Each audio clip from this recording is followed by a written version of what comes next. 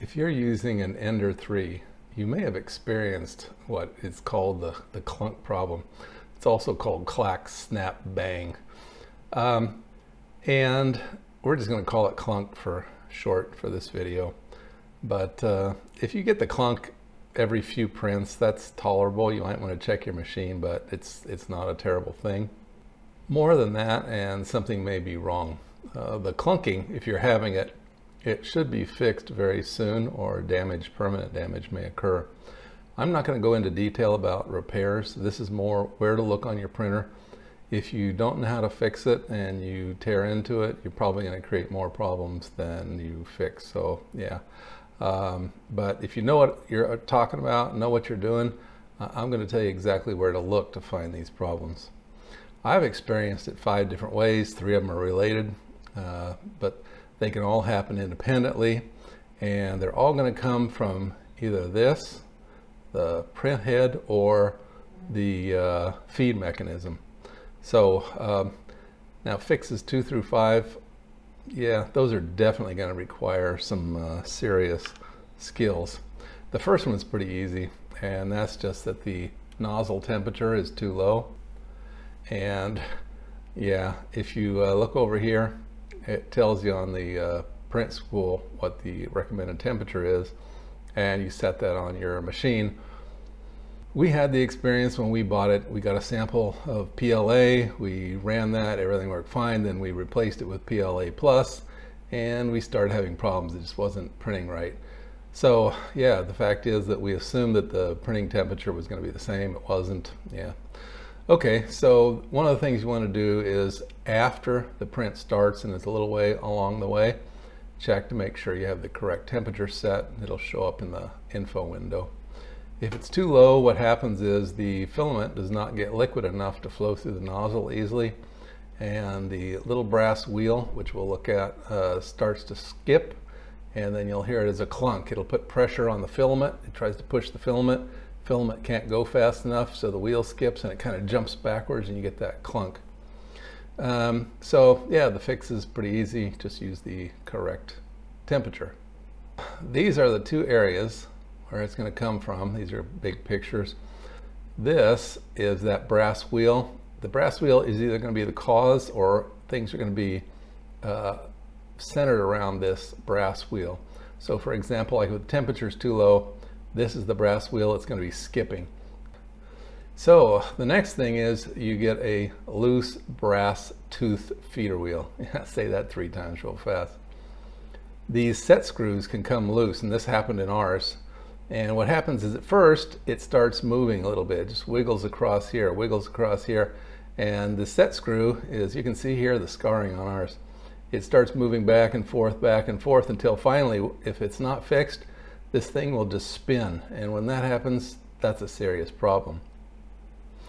Okay, now symptoms: clunking when the filament changes direction. Yeah, so when it retracts and then pushes forward again, you'll get the clunking because it's that wheel snapping back and forth across this flat section. It gets louder over time because, yeah, this is moving more and more each time. And you can see the shaft here, the silver part, and the brass thing. You can see there'll be movement between these 2 parts. And after a while, the filament will stop feeding because the brass wheel will stop turning. And that's a bad thing. The fix is to put the tooth wheel in position and tighten the 2 set screws.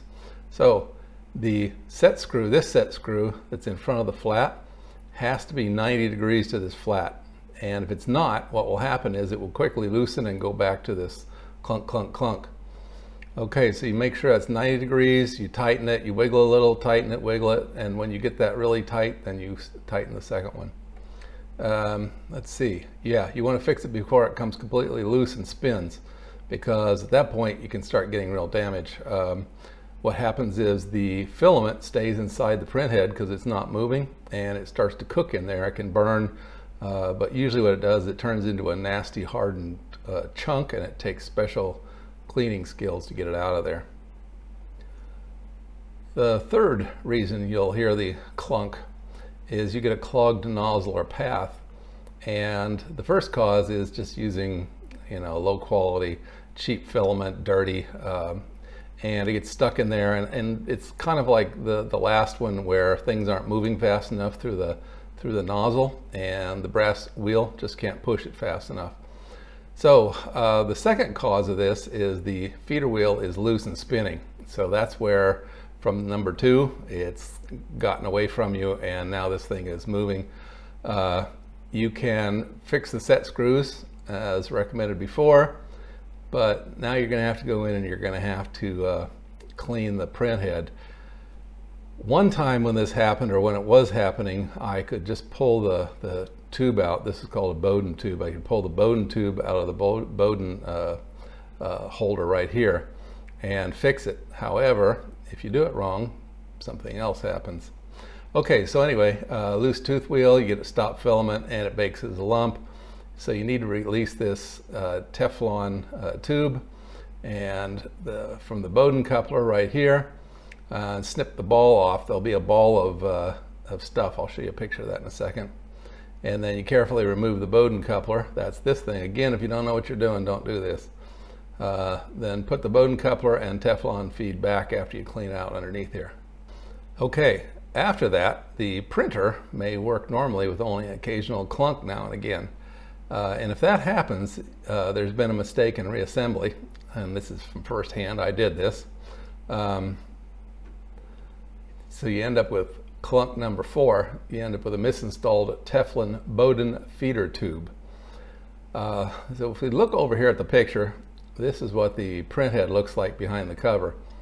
And this is what's going on inside there. No, these are not to scale, but so here's the coupler, and here's the nozzle down here, and here's the coupler. And what happens is, if this tube, if the Bowden tube is not installed really tight up against this nozzle, you're going to get a gap. So normally the filament just kind of flows through there. It looks like that. But if there's a gap, what will happen is it gets hot enough that and there's enough pressure, it'll start oozing back, and you'll get this like mushroom that starts forming around the end. Now the filament will try to keep pushing through there, but this area is not as hot, and what happens is as it spreads out, it gets cooler, and so you get this semi-melted filament donut that forms in here. And yeah, then the filament doesn't want to push through there.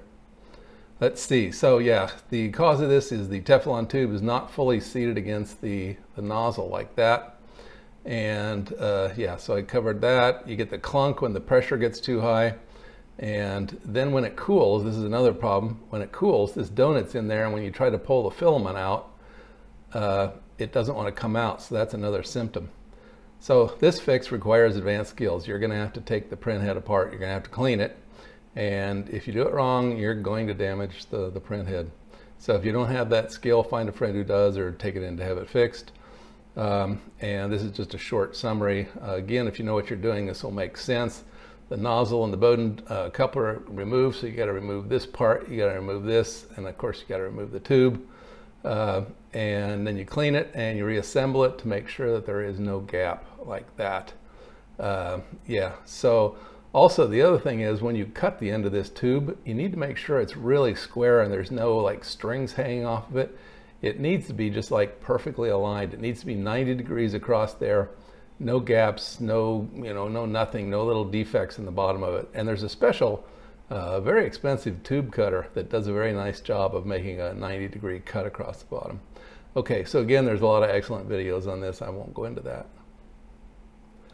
The number 5 is the print table to the brass nozzle gap is too small. So I guess this doesn't really require any special technique, but you have to set this gap in here very carefully. So for our typical use, PLA Plus and a 0.4 nozzle, we use a gap of about 0.1 millimeters, and you can see me setting the gap here with a feeler gauge. Some people use a piece of ordinary paper. That works. I've done that, but the feeler gauge lasts a lot longer. Shoving paper in and out of there. Yeah, if you have never used a feeler gauge, what you want is you want a slight drag as you push it through there. The bottom of the nozzle has to be clean. You can't have like little string of filament coming out of there. It's got to be clean. So you just shove it in underneath there, and there should be some drag, but it shouldn't slide underneath there really easily, and it shouldn't be really tight. You shouldn't have to like push it under there and it goes click when it comes in and out of it. Okay, so the symptoms: you get the clunk, but there's no other causes present.